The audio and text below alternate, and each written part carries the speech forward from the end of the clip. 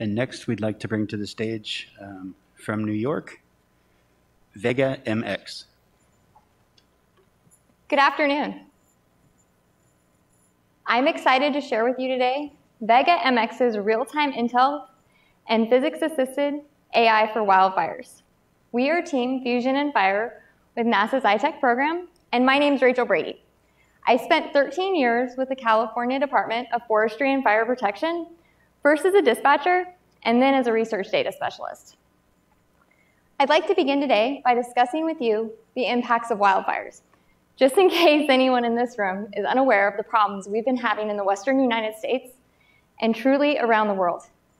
From Australia to Canada, from California to Texas, from the Siberian forests of Russia to the rainforests of Brazil, wildfires are becoming more and more prominent on our landscape, and these are not isolated events that occur in a certain location, but have overarching impacts both environmentally and economically on all of us.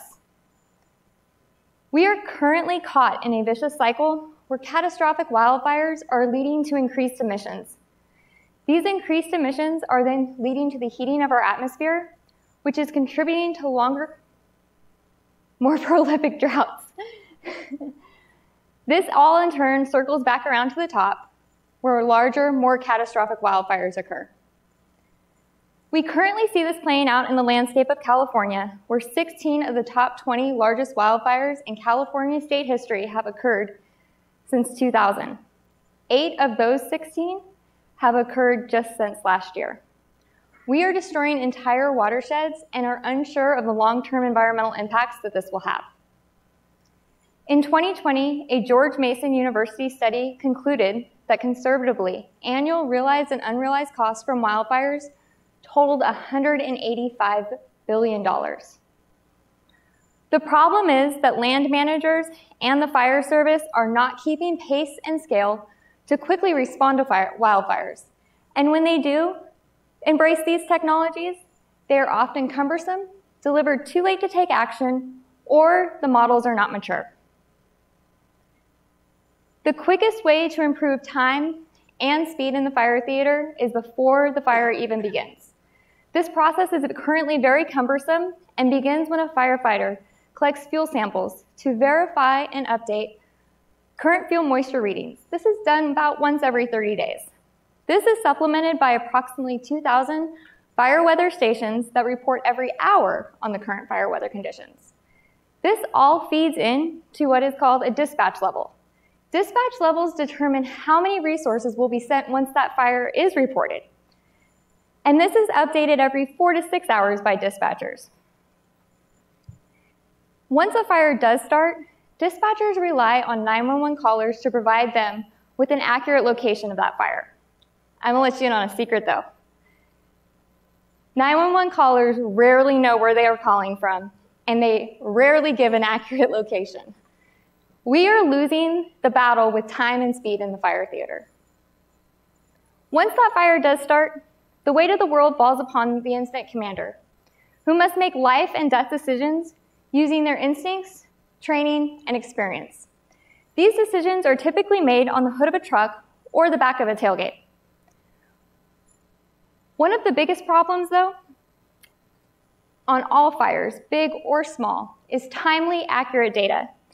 On the large briefing map pictured here, this data is routinely 12 to 36 hours old. If the incident is lucky enough to get an IR flight, it may only be 4 to 6 hours old, but no matter what, that data is always old. And this old data is also what's feeding our fire models. And our fire models are only accurate 2 out of every 3 times when they are provided accurate data. This is unacceptable when people's lives, property, and the environment are at stake. Once the fire is extinguished, assessment teams are called in to assess the post-fire risks that remain on the landscape. These risks include sedimentation, flooding, and in worst-case scenarios like pictured here in Montecito following the Thomas Fire in 2018, debris flows. These teams are missing high-resolution topographic data to quickly assess post-fire and storm effects. They are also missing spectral data to quickly analyze the vegetation immediately following the fire. Now that the space age is upon us, though, we believe the fire theater should be seen in real time. We believe that pre-fire predictions should be available months ahead of time. With weekly updates, and the day that fire does occur, we want to see weather updates every 15 minutes or less, not every hour. We see pre-fire, we see dispatching and assignment of resources being done with real-time data. We see fires being fought, knowing exactly where they are and where they are going. We see post-fire analysis being done quickly and efficiently with the data that they need. How do we plan to do this? We are VegaMX.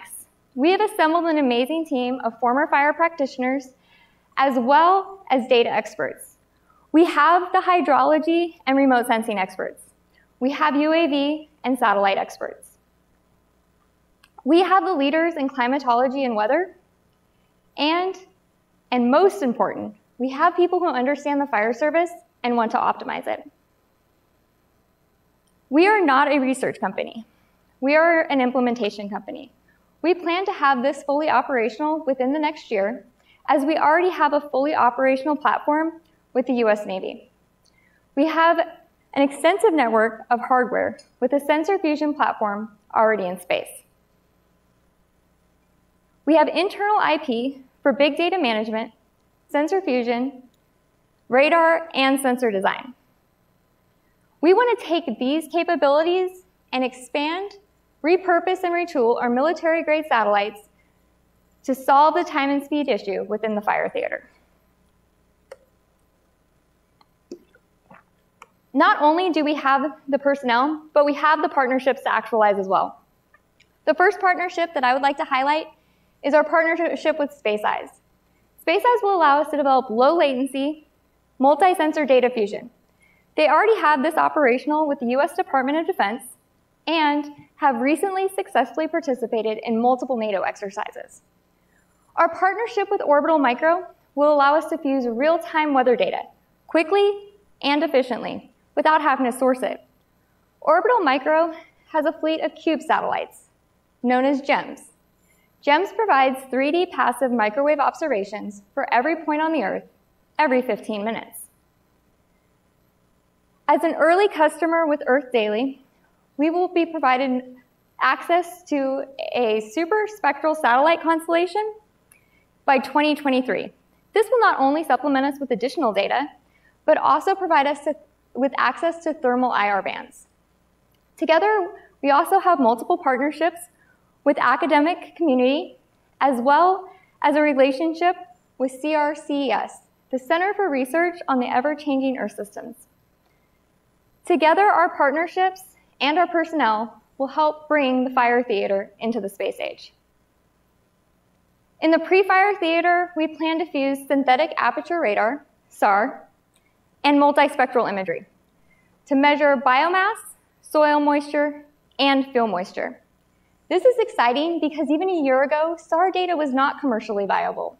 But now we have the ability to use and fuse this data to quickly create a picture of the entire landscape, not just 2,000 isolated points throughout the United States. Through a constellation of commercial satellites and existing NASA and NOAA satellites, we will be able to quickly and efficiently detect wildfires, as well as provide an accurate location, so we can stop relying on those 911 callers. This will solve most, if not all, of the pre-fire theater shortfalls that currently exist. Once that fire does start, we will use a constellation of commercial satellites and high-altitude UAVs to support our firefighters in seeing what is on the ground going on. This will be provided through updated fire progression products every 15 to 30 minutes. Through continuous weather updates and forecasting, we will provide firefighters with the ability to make informed decisions about their fire tactics. Unlike the current fire modeling, we plan to introduce physics-based AI into the models, which our partnership at the Los Alamos National Laboratory is already working on. Physics-based modeling in an operational setting is considered the holy grail for moving fire modeling forward and improving accuracy. This will all be serviced through a decision support platform so that the incident commander, air, and ground resources will all have the same common real-time operating picture. Once the fire is extinguished and only the destruction remains, we will help the post-fire assessment teams quickly analyze the risk that remains on the landscape with the most accurate current data through SAR, optical, and multispectral data sets. This is vital because most of our catastrophic wildfires are only extinguished through season-ending weather events. This will all be achieved through a constellation of commercial and government satellites, as well as high-altitude UAVs. The data will be fused into existing models and decision support platforms. These platforms are already readily available in the United States, so instead of trying to make our own, we would rather just partner with those companies at the leading edge, providing them with accurate, timely data while we continue to build out the physics-based AI into the models that everybody can use to improve the accuracy. We've already began building this out with internal funds, but we are seeking $10 million in a staged approach to fully build this out. We have an S-band on a SAR satellite in orbit already, and we are working on acquiring the additional data from our partnerships to fully build this out.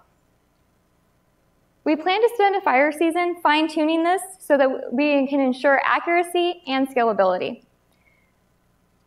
In the second phase, we plan to do a feasibility study on a sensor platform to ensure that we have achieved our sub 10 minute or less on most of our products through the appropriate satellite and UAVs. This will solve most, if not all, of the pre-fire theater or the fire theater time and speed issues, as well as build resiliency in the fire service. Our initial target for sales is both federal, land, and state managers, as well as insurance companies and utility companies, along with banking institutions. We'd like to take just a final minute here to thank the NASA iTech program for hosting this amazing event and allowing us to participate. If you would like any more information about our products or our sensors, please contact VegaMX or join us at the roundtable tomorrow. We'll have our experts, both our scientists and engineers, and we have our CEO with our company here today to help answer any additional questions that you have. As I am simply the former dispatcher who's excited to solve the time and speed issues within the fire theater and ensure that fewer people lose their homes to these catastrophic wildfires. Thank you.